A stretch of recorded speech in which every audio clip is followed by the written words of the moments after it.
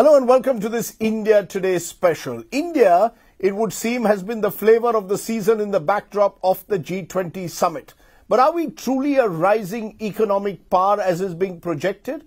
Or are there many mountains left to climb? Joining us now is someone who has a ringside view from a global perspective to what's happening in India and the world. I'm joined by Dr. K. Subramanian, the Executive Director of the IMF for India, as well as the former Chief Economic Advisor. Appreciate your joining us, Dr. Subramanian. Good to have you here in India.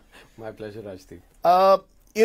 The G20 summit has created a lot of buzz around rising India. The fact that we've emerged from the 10th largest economy in the world to the 5th, and the hope that we will reach 3rd in a few years.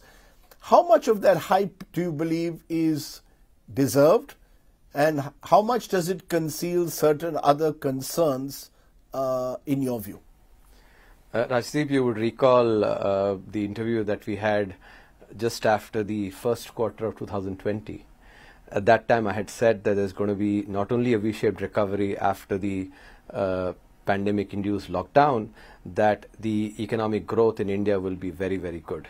So it is not just that we required a G20 to basically tell the world that India is rising. India's growth, if you look at 7.2% last year, and when the revised numbers will come in, it is my estimation that the growth will be closer to 7.5%. With the first quarter growth being 7.8%, India has been, doing really well. And the G20, in particular, really signals the stature that India has now come to command in the world, in the Committee of Nations. When you look at the fact that a unanimous declaration was signed, a very seminal proposal, and something that everybody agreed to, which is the corridor, the infrastructure corridor, which I have called it the new Silk Route, together with the India displaying leadership on financial inclusion, on the public digital infrastructure, and also on cryptocurrency. I think these are very, very important moves, clearly. So any doubts that people like you would have had should have been settled by now. But I must still raise, my job is to raise the question. So I will continue to raise the question. Two doubts that emerge from what you just said. One, when you cite GDP numbers, the fact is those numbers also conceal possibly the reality that we've emerged from a low base. There are economists who say that if you discount the fact that we've emerged from a low base during the COVID years, go back to 2019-20, we are still at an average of 3.5 growth rate, which is a low to middling growth rate. So how much is that 7% plus conceal the fact that we are emerging from a very low base in the COVID years? So, there are a few problems with this, Rajdeep. Firstly, and I'm sure you would have seen, I had written a piece in the Times of India where I had shown the growth not only for India but for the top 10 countries over a 3-year period, taking into account the base effect, taking into account the fact that during the pandemic year, every country, not only India, had a growth decline, and shown that India had the largest growth during this 3-year period over the top 10 economies. Point number one. Second point, I think you would you'd remember very well when we had made the prediction about the V-shaped recovery, people who basically didn't even believe it at that point in time. So if they are talking about now the base effect, and having at that time not believed that there will indeed be the base effect coming about because of the V-shaped recovery, I think you can't have it both ways. You see, even the word V. Even the word V generates controversy. There are those who suggest it's more like K-shaped. There are certain areas where we've grown, other areas where we have not.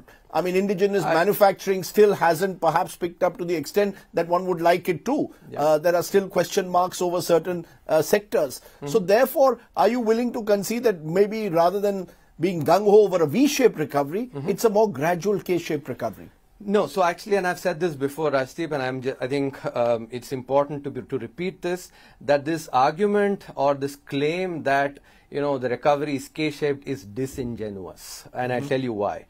Because even in any year, the best years or in a crisis year, growth across sectors is never uniform. Like the 5 fingers in a hand, they're actually of different sizes. If you take any year, it's not as if manufacturing, services and agriculture grow at the same rate. So, this is something that's an intrinsic feature of an economy always. So, just to then say that for the particular time of the pandemic, growth rates are different and therefore it's a K-shaped recovery, I think makes it very, very clear that the argument is disingenuous.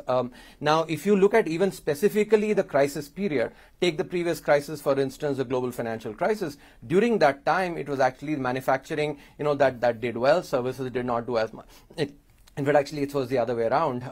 Now, that is also, people could have called that a K-shaped recovery or whatever it was. So my point here is that it is not a characteristic of just the COVID period.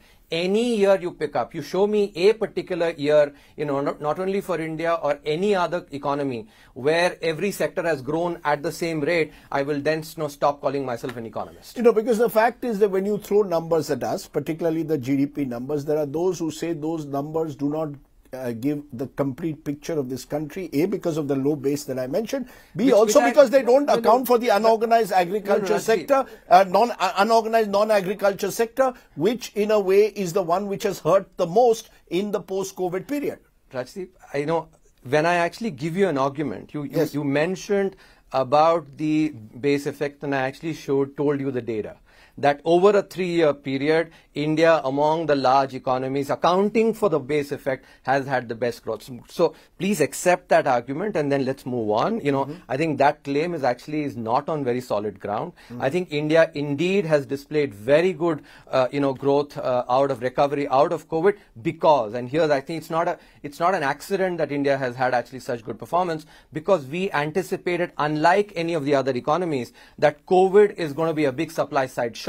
And the measures that were taken actually were a good balance of both the demand and the supply side measures, which is why in my time where because the twin crisis, both the COVID and the Ukraine war, you have advanced economies facing between 2.5 to 4 times their historical average inflation. India's inflation has been actually less than its historical average. So not only have we come out with very strong macroeconomic fundamentals, unlike the fragile 5 performance during the global financial crisis, we've also had very strong growth. So I don't think we needed a G20 as actually a proof of the recovery. G20, as I've said, is essentially just signaling the stature that India has now come to command in the global community. I'll come to the G20 in a moment, but the unorganized non-agriculture sector is the one which is seen to have suffered the most in COVID times, led to unemployment, led to falling incomes. And there aren't signs yet of a complete recovery. Do you believe that will be a more slower recovery? That remains the major challenge going ahead. So here, if you look at, and there are enough academic studies now. If you look at the paper by Dr. Arvind Panagaria, the former vice chairman of Niti Aayog, he's actually used data showing, the fact that recovery, if you separate by urban versus rural areas, looking at employment as well, recovery has indeed now been complete. If you look at the PLFS data, if you look at employment has already recovered beyond pre-COVID levels. So I think, when you let the data speak, rather than go for particular narratives, I think the claims that you're making are clearly, they do not have any ground. You mentioned G20 and the fact that the G20 in a sense reflects what you believe is India's emergence as a leading economy. Now there will be those who will say, yes, we are the 5th largest economy in the world, but even among the G20, we have the lowest per capita income. That we are the country with the maximum number of poor. 16.4% of our population remains below the poverty line. The next is South Africa with about 6.4%. These are real concerns again going ahead. Inequalities remains a major concern. No, look, here as well, I think let's go by so for a population of 1.4 billion, clearly, when you have a base like that, obviously per capita income in dollar terms, when you compare, actually will be, will be lower. But the right way to compare is to compare always using purchasing power parity, because the dollar, what it can purchase, let's say, in the US versus what it can do in India is different, right? And when you use purchasing power parity, India does not look, as as behind in terms of per capita, when you come to look at that, compared to other countries. That's point number one. Second, when you talk about inequality, I think, because of the inclusive nature of growth, especially through the digital infrastructure that India has created. Now we have more than 500 million bank accounts, and each of these bank accounts are being used by the poor. So through the use of the public digital infrastructure, India has been able to really make growth inclusive. And this is being shown, if I refer to the paper by Dr. Arvind Panagaria, where he actually shows that inequality, if anything, has actually declined during the last 3-4 years. Inequality has not gone up, and this is using the PLFS data. Again, so when you look at the data carefully, some of the claims actually, which are sort of narratives that are spun, I think do not have as much. So you don't accept the fact that income inequalities remains the major challenge going ahead, that for a country like India, as we sort of, project ourselves to the world as this fastest growing economy, that will remain the big challenge. Even when I look income inequalities, and then I come to social sector, which is health and education. If you look at per capita investment in education, per capita income in health, we are the lowest still among the G20 countries. So critical areas still remain before we can truly claim to be, in a sense, the rising power that we now hope to become one day. So I think, we have to be very careful here to not keep moving the targets here. First, when you started out, we actually were talking about the macroeconomics. We're talking about growth. I don't think anybody here is going to contend that there is no work to be done. Let's be very clear. When I'm talking about inequality, I'm talking about the change in inequality, because the narrative that a lot of, people, especially those that are sympathetic to your kind of arguments. Let me finish. Actually, I'm not talking about you. I'm talking about those economists that are actually sympathetic to your kind of arguments.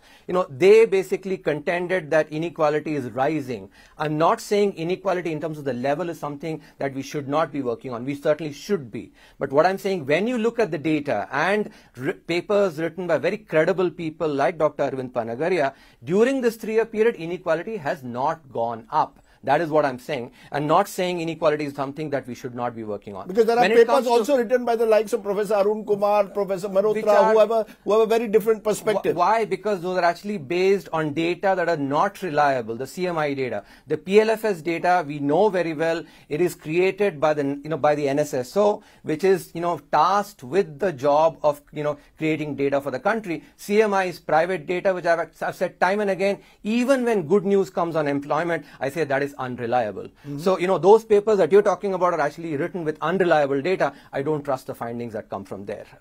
Now, when it comes to social sector expenditure, I completely agree with you. We have work to do. And in fact, if you would recall, in the 2020-21 economic survey, we wrote a chapter on healthcare showing that we need to increase our spending. We need to do, clearly a lot. I don't think anybody, those of us who actually, really want to speak the truth on the economy, we're not saying that there is no work to be done. And what we are trying to say is that there is this class of, of perennial pessimists who keep moving the targets. When we say, okay, first they said, oh, growth is going to be terrible. There are going to be millions of people dying on the streets in India. When growth happens, they say, oh, what about this?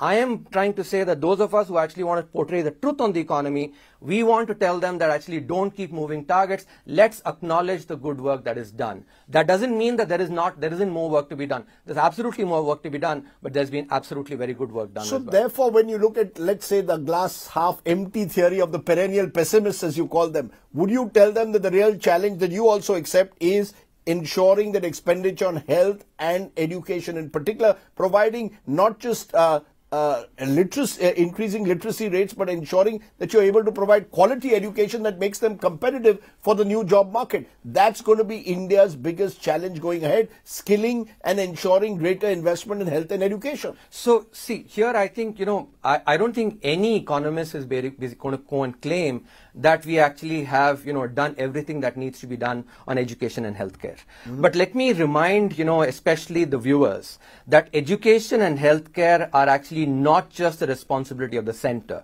They're actually concurrent subjects, number one.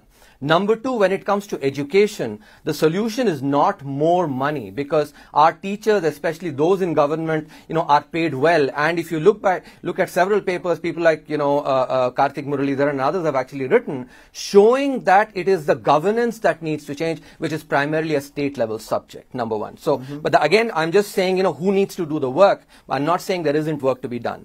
On healthcare as well, I think while there's been significant improvement, and let me acknowledge, we on a per capita basis during COVID, I think we did really well by coming up with our own vaccine. I shudder to think about actually, let's say, in a different dispensation, the kind of policy paralysis that prevailed earlier, what would have been the situation? If the same COVID pandemic had happened in sort of such kind of dispensation, I think there would have been absolute mayhem. And I think that is important to actually recognize. In the spirit of, recognizing wherever good work has been done, I think we must say that too. The other challenge, of course, which I briefly mentioned upon, was manufacturing. And since you quoted Arvind Panagriya more than once, his big concern is that the PLI schemes that the government has brought in, that we need to relook at some of them, that we need to ensure that somewhere customs duty hikes need to be reversed. We can't be protectionist in this new world. We're going to have to ensure that trade barriers are lifted. We're going to have to reach out to the world. Do you concede that perhaps that is another major challenge going ahead if we have to really compete with the global economies? Yeah, on manufacturing, there is actually a lot of work still to be done. Let me explain, to our viewers, because this is something that's generated debate. Let me, in 1991, and allow me actually to explain this here, please don't interrupt. In 1991, we liberalized the economy. But what we did not do was, really sort of work on those factors of production that manufacturing firms use. For instance, manufacturing firms need power. Manufacturing firms need land. Manufacturing firms need labor. They also need, to transport their what they produce, and their scale needs to be big enough so that their costs can be spread over a large denominator. Each of these are costs that manufacturing firms incur. And our policy has actually, we did not do anything on in these factor markets to actually enable our firms to be competitive. What happens is our manufacturing firms, on each one of these inputs, they face anywhere between 15 to 20% higher costs than global firms. When you add all these up, you basically our firms are looking at almost double the cost. Even the most, creative entrepreneur can possibly reduce his or her costs by 20-30%. But when the cost is actually double, and this is something that actually has been a policy failure, which has been, which this government has tried to address. If you look at the labor reforms, actually the bill has been passed, in Parliament. The economies of scale, actually, we had the problem of dwarfism. Firms actually, growing old but not growing in size, thereby really reaping economies of scale. That has not happened. Had not happened, has now actually been changed, MSME definitions. The infrastructure spending that is happening has been happening in power and has been happening, in roads and railways, so that logistics costs, are taken care of. Now, when you put all this together, nobody has a magic wand. It's not going to happen overnight, but actually the momentum is very much there. If you look at the monthly economic report that the Ministry of Finance has put up, they show very clearly that private investment, that is new private investment into manufacturing, is really actually, is at a 14-year high. So clearly there is, good work that is being done, but there's a lot more work still to be done on manufacturing. One final contentious issue is the charge of cronyism, the charge that few are benefiting at the many, that many of these infrastructure projects are going to only a handful of businessmen, and the real fear that it appears that many of our dollar millionaires are actually leaving the country, are looking to park their money outside India, whether it's in a Dubai, whether it's in a Singapore, and that should worry you. If all is so well, why is it that so many people are looking at options outside India? And do you really do you believe that the charge of cronyism should be looked at seriously or not? So you've asked me two questions here. Let me take your second question first, which is about, people leaving, etc. I'll give you an honest assessment here. And they seem to be fearful of the fact that the laws do not equally apply. So let me, as I was saying, in terms of people basically wanting to leave the country. Look, I lived in the United States from 2001 to 2010. And now for the last 8 months, I'm living in the United States again. And, I've tweeted about this, and I'm being absolutely honest. When I lived from 2001 to 2010, when I was seeing what is happening in the United States, I would not see something in India that made me say, oh wow, this is actually much better in India than in the United States. But today, when I live in the United States, there are multiple things, including being able to actually use my phone to pay for something, actually, whether I drink a piece of coconut water or maybe a coffee. I can do that far better in India than actually in the United States, and just one aspect. So I don't know. Our digital infrastructures are public digital infrastructures are big strength. Our fear is the way laws are applied in this country, unequally applied, laws that are seen to be draconian, fear of punitive action, all of which is driving money out.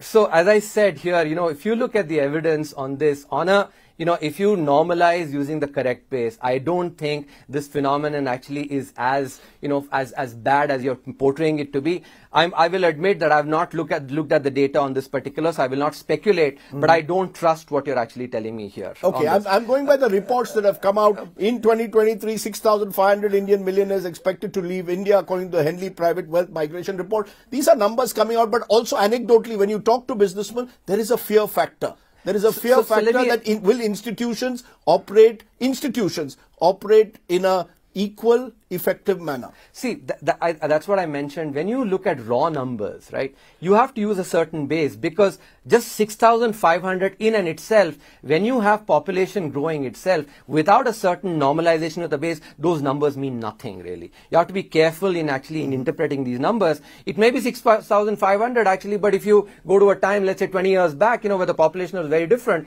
the number may have been 5,000 actually, so you can't really interpret that. Arbitrariness in implementation of laws. That is something which actually state capacity, is an aspect that India has to work on. It's not something that has been a problem just now. It has been a problem always. Right. We need to really, work on improving state capacity significantly in the country. That's apart from, as I said, continued work on manufacturing, continued work on, some of the infrastructure, healthcare, education. Also, state capacity is something that requires work. I'm not going to deny that at all. Again, the spirit of what I'm trying to say is actually this, one, not acknowledging what is happening well, and moving the targets all the time. Oh, growth happened, okay, tell me about social expenditure. If I say social expenditure, okay, tell me about something else, about the laws. And that's what, I'm trying to actually, fair point, Mr. Subramanian. So now let me come what to about cronyism? Cronyism, yeah. So again, here, if you want to talk about cronyism, we could do a 2-hour session,